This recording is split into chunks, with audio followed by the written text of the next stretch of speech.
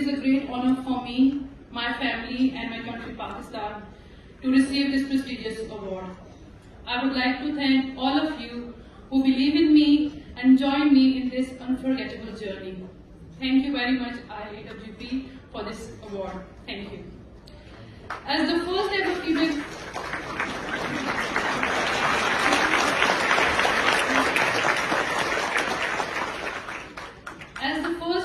female district police chief, hailing and serving in one of the most underdeveloped provinces of Pakistan, my mission has always been very clear: to protect the rights and dreams of our girls.